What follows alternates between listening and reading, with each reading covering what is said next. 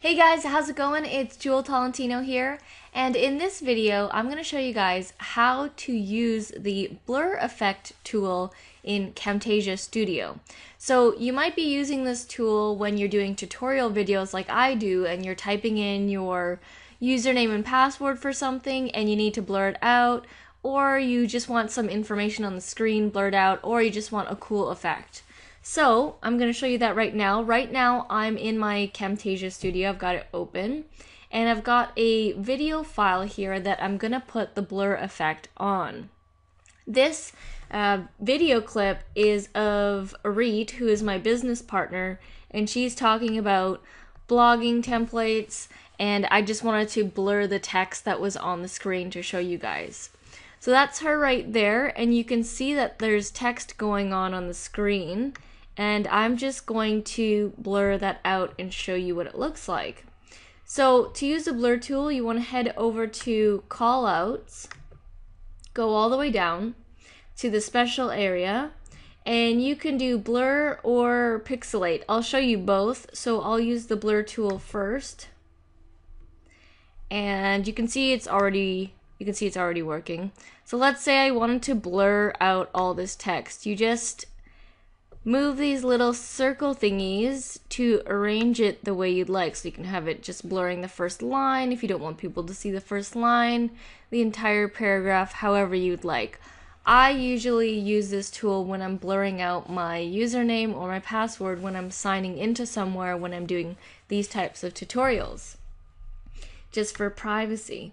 So that is the blur tool right there, and you can have it fade in or fade out. So I'll just show you right now the fade in and fade out. How to make your media kit. Now this is particularly a media kit for bloggers, so you could be blogging about your past. So you see how it just faded in and it faded out. We can take that out and just have it just pop up and pop out of the screen. How to make your media kit. Now this is particularly a media kit for bloggers, so you could be blogging. So you see how it just popped in and popped out? It depends how you'd like it to show up on the screen, but yeah, you can choose that.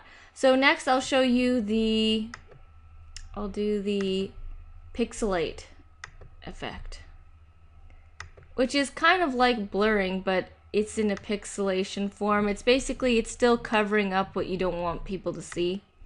So let's do that. And same thing, you just move it over what you'd like and you stretch it out to how you'd like to cover.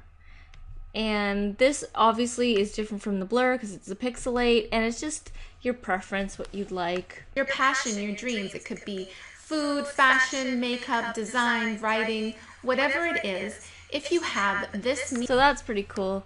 You got the pixelate effect going on. Again, you can do a fade in or fade out, and basically you use this tool when you want to cover up something that you don't want your viewers to see, or just add a cool effect on your video.